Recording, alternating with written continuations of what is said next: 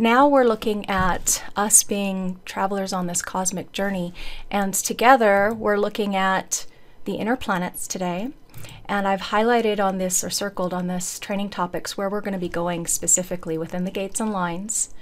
And of course, considering the black and the red from the Rave I Ching perspective of how the planets affect the lines. So we're going to be practicing this week, how do we express it in a center that's defined in a channel. But we're also today going to be discussing what does it mean when it's completely open versus hanging, you know, all of the different configurations that could be. Now, one of these things that we want to consider here is that when you're looking at planets, the planets are within a zodiacal architecture of the mandala wheel. And we don't really take into account the zodiacal meanings because we have so much more to work with. We have the planets within the gates, within the lines, and the specific way that each of those little nuances and those points of space can be either exalted or detriment. So they're a fundamental aspect of your design. Planets are like the whole movie. Without planets, we'd have nothing. And for thousands of years, many people carefully researched and observed their qualities and how they play out in our lives. We can use this accumulated wisdom. The energy of the planets in your design is constantly upgrading, constantly evolving. If we go back 100 years, Saturn was considered a malefic, and it was bringer of doom and death. And these days, we have a more enlightened view of how the planets play out for us. In human design, Saturn gives us a correct limitation to keep us on the straight and narrow, as in to keep us on track. It will bring punishment. It will bring pain and suffering if you're not obeying your own law, if you're not doing what you're designed to be doing. Saturn comes in, the taskmaster, and says, this way. Okay, so pain, really good motivator for human beings. Pain can help show us where we might be looking at things askew, perhaps not really focusing on what is important and what is valuable in our designs.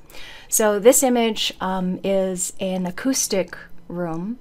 It's an architecturally designed room to be able to give the audience an experience of listening to that sound that is different than if we were in just a little square box. And so if we can think about the planets being these great, Ra would call them the gods, the global orchestration directory, you know, the gods up there in the sky. And we have all of these gods that we're going to look at.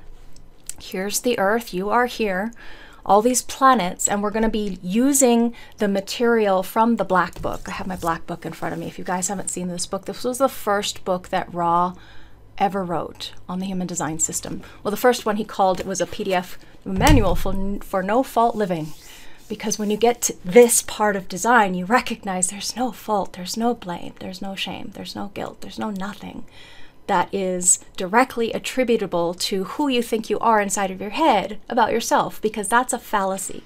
It's a falsity. It doesn't exist. It's conditioning, because it's so colored by that conditioning, just the voice inside the head.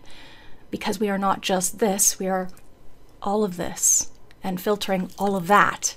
So here he says the position of all the planets, Mercury, Venus. Why is the sun right there? Apologies. Where did the sun go? There it is. Okay. Mercury, Venus, Mars, Jupiter, Saturn, Uranus, Neptune, Pluto, and the moon, and its north and south nodes, and the sun and Earth, whoops, there's the Earth are plotted. So our planets each represent a different kind of energy. It's important to have a basic understanding of their effect. They qualify how each of the opened gates is interpreted. So again, opened gates, because a planet is sitting there holding the door open. You can imagine a planet sitting there, hi, I've got an outstretched hand, and I'm reaching out to you to the other side. If my outstretched hand, in my case, my unconscious sun, is a 5, I know that I'm reaching way over there. If I'm a 1, I'm just like, maybe not so much. I'm doing my own thing, right? And each of those planets have a resonant frequency. So is that hand going to be energetic and forceful, Mars? Or is that hand going to be soft and gentle? Maybe kind of elusive Neptune, something that's hidden from us, that we don't even know, our hands outstretched. For me, my Neptunes are in gate 5. So I don't even know that my hand's outstretched to the 15. It's in a second line on one side. And that particular one, I have no clue, not consciously anyway. So if you can get a sense of these resonant frequencies, this, on the next slide, we have a list of the planets and their meanings from the Black Book, and then I have the traditional meanings.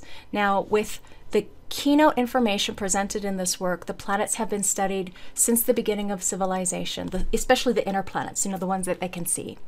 And if there are anybody who want to, Ross says, serious students interested in detailed information have access to thousands of books on these subjects. So in this book, he's saying you can look into the ancient astrological values. However, as the years passed, he became more and more specific about how he languaged these planets. He evolved.